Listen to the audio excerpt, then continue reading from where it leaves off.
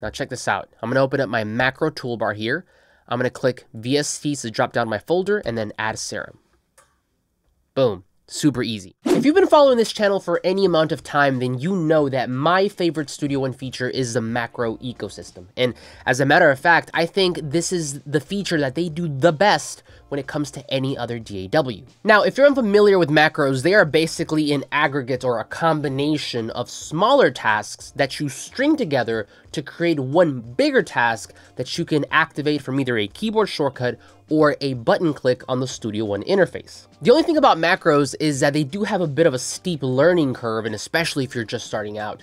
But ultimately what they mean is that even though we might not have certain native Studio One functions, you can still do a lot and add a lot of those back in if you know how to build a macro for it. So then what I want to do today is show you how to create a very simple but effective macro that will allow you to add your favorite virtual instruments to your session in a faster way and hopefully get you to make more music. Okay, so here is a regular way of adding a virtual instrument to Studio One. First, go ahead and open up the browser by clicking the button on the bottom right of the screen, and then head over to the Instruments tab. Now from here, you can sort them by a bunch of different ways, including flat, which I believe is just alphabetically, by folder, by type, and by vendor, which happens to be my favorite because this just makes it easy to identify what company makes what VST. Now from here, you can go ahead and identify the VST you want to bring over and then simply drag it over to your session. Not too hard. Now this could even be made faster if you right click on a virtual instrument and hit favorite, because then all of those VSTs will be listed under your favorites folder here. Now that is not too hard, but now let me show you how to do this even faster with a macro. Okay, so for this, I'm going to close the browser because we don't even need it, and I'm going to get rid of this serum. Now check this out. I'm going to open up my macro toolbar here. I'm going to click VST to drop down my folder and then add serum. Boom, super easy. The best part is that you can customize this macro to use with your favorite virtual instrument. So for example, let's say that you wanted to bring in, I don't know, an Omnisphere, right? You can do that as well. What about something native like a sample one? It also works with that too. But okay, now that you know how this works, let me show you how to build one for yourself. So to create this macro, the first thing you want to do is go over to your menu on the top left here, hit Studio One, and then go over to macros. Where is it? Macro Organizer, right here. Once you get this pop-up window, I want you to click on the new button on the right so that we can start creating this macro. And if you notice, the moment you click that button, you're going to get this other window, which is divided into two. And basically on the left-hand side, we're going to have all the commands that are available to us that Personas has provided to us to create our macros. And on the right-hand side is where you can start to string them together to create the task that you want. In any case, once you're here, head over to the left-hand side and click on the search bar. And the first command that I want you to look for is going to be one called Add Instrument Track. Once you find that command, click on it if you haven't already, and then hit the Add button to add it to our right-hand side. Now from here, what I want you to do is I want you to think of one virtual instrument, maybe one of your favorites, that you want to create this macro for.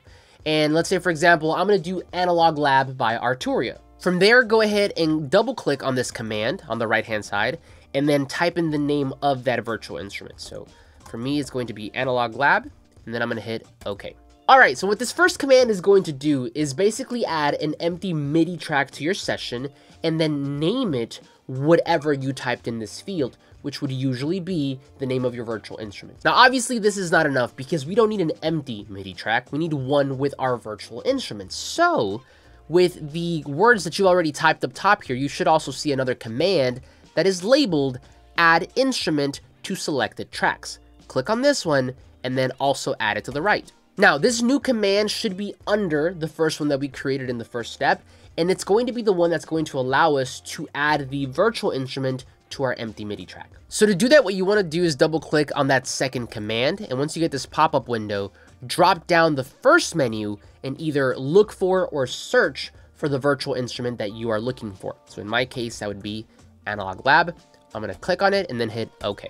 All right, last but not least here, what I want you to do is clear out your search bar on the left, and we need to add one more command, and this one is going to be called Show Instrument Editor, which is going to be under the console setting. So click on this and then hit Add. Now, obviously, the very last thing you might want to do here is give this a name, and I would call it something like Add Analog Lab, or whatever VST you chose. You can decide to put this into a group. Now I have mine in a group called Ivan Macros. So I'm going to do that. I can't type today.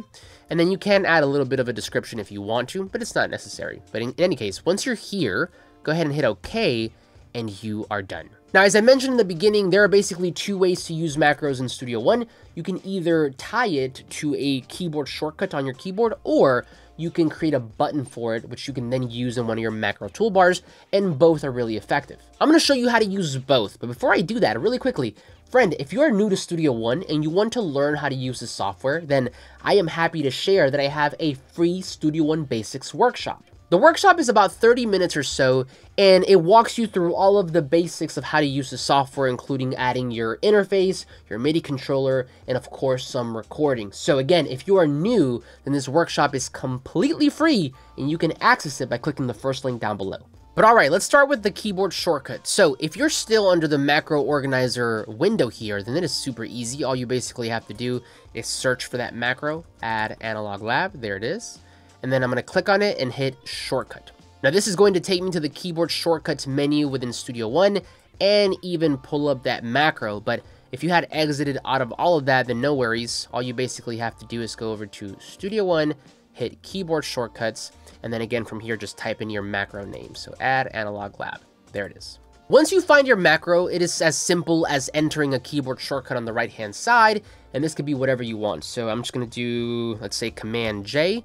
And if that keyboard shortcut is attached to something else, like for example, let me do this here for you. Let me do Command A. It's going to tell you here at the bottom, right? This is already something else. So maybe pick something different. So I'm going to pick again Command J and then hit assign, apply, and then OK. So then now if I were to click Command plus J, I should get exactly what I wanted. Now that is a keyboard shortcut way of doing it, but of course you also have macro buttons for your macro toolbars. So to do that, go ahead and open up the macro toolbar section here by clicking on this button. I really don't even know what this is, like a floppy disk, a robot? I'm not quite sure, but it's to the right of the Q button at the very top. Now once you do that, if you go over all the way to the left, you're going to see this drop down menu, and you're going to see a bunch of different macro pages that Presonus has provided for you. And as you can see, we have a bunch for global, settings and tasks, audio editing, music editing, and I definitely encourage you to experiment on your own time. But for this demo, go ahead and right click on that and then do new page. Once you get to this area, click anywhere here on this empty space and select new group. Now basically a group holds buttons or macros, and you can name this group whatever you want, or you can leave it blank. But if you click, or right click rather, right under that, you can go ahead and do new button. Once you have the new button, if you right click on the new button, go over to assign and then assign command. It's going to bring up this commands menu, and all you have to do is basically search for that macro we just created. So add analog lab, there it is, hit OK. And as you can see, we have now created a button for this. So if I were to click it, it's going to create another instance of Analog Lab and pull it up for me in my session. So there you have it, friend. That is how you create a simple macro to speed up your virtual instrument process in Studio One. In any case, thank you so much for tuning in. Hopefully you enjoyed this video. And if you want to see another Studio One video, then you can click right over here.